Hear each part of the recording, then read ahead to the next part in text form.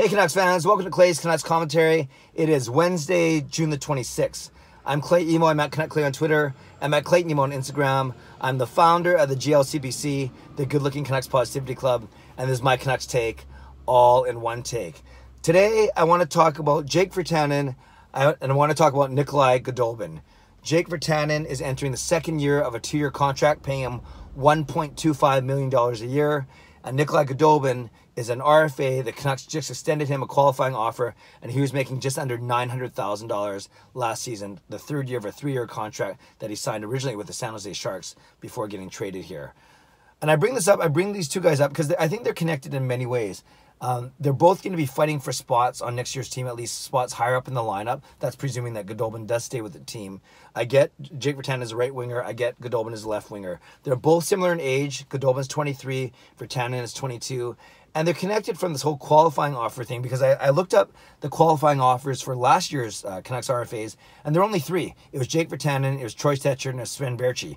Sven Baertschi was offered and signed a 3-year, $10 million contract shortly after July 1st, or maybe right on July 1st. Actually, now that I think about it, Sven Baertschi was on July 1st. He signed his $10 million contract on that day.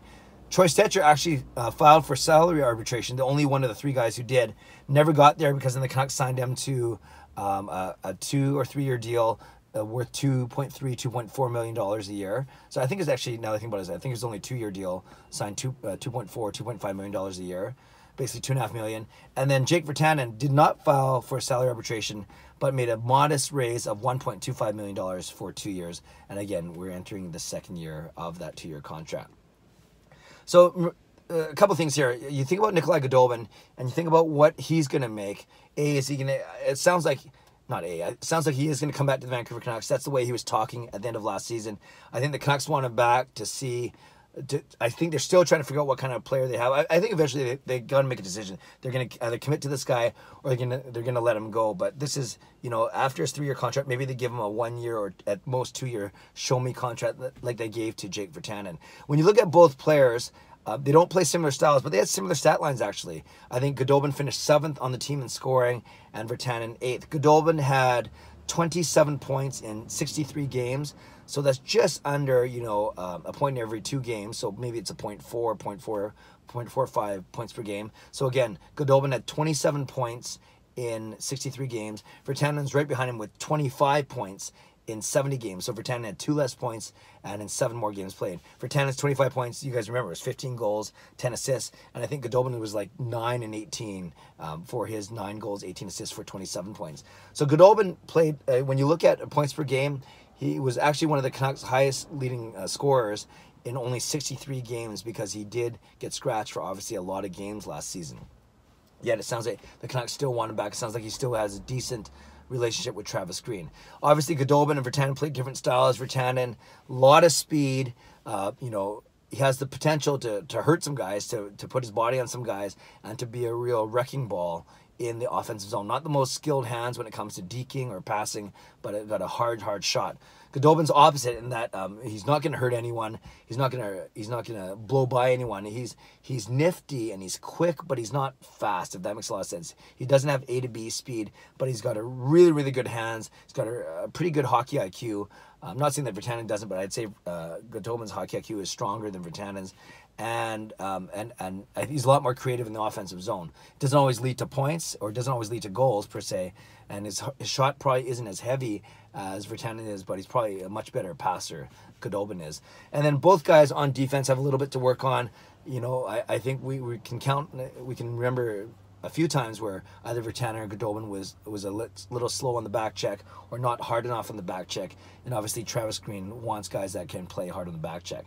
So all to say, my question to you Canucks fans is, let's say you had to pick one, and you had to pick one only. Let's say the money was equal, because it will be about equal. I think Goldobin's going to get $1 million, a $1.1 million, maybe up to a $1.2 million contract, and he can point to Virtanen's numbers maybe as a comparable. So let's say that the money's relatively equal. Let's say the terms equal. We know that they're about the same age, they're only 1 year apart. If you only could pick one, which player would you rather have on your team? Jake Virtanen or Nikolay Goldobin? Given all the things I said, given what you think about both players, and I'm not trying to stir up controversy, I'm not trying to cause any trouble. I think it's a matter of fact, though, that they're likely going to be competing for a similar spot next season. And yes, I get that they play on opposite wings, but Travis Green likes guys who can play both wings, will move guys if necessary. But you can lock in guys, like regular minute guys, obviously like Horvat, Pettersson, Besser, JT Miller, Pearson, Levo, presuming he signs. Then you got Berchi, you have Sutter, you have Beagle, you have Gaudette, you have Mott. That's already 11 that I just named. And that's not including any like guys like Schaller maybe. And so really, and then don't forget Antoine Roussel's got to come back from his injury too back in December. So you can see how the spots really fill up very quickly on the forward lines. So that's my question to you, Canucks fans. Given their similar contract situations, i.e. Goldobin's going to make similar to Virtanen, that's my prediction. Given that Virtanen was an RFA last year, Goldobin's an RFA this year, given that they're similar ages, given that the Canucks need them to do similar things, provide an offensive spark, provide a big goal once in a while, yet be very responsible defensively, all those things. Bottom line, question to you, which player would you rather have if you could only pick one? Nikolay Goldobin or Jake Virtanen? Leave a comment below. I love to read, react, and reply as always. Subscribe if you like to. Like this video if you like to. Enjoy the day. God bless, and go Canucks go.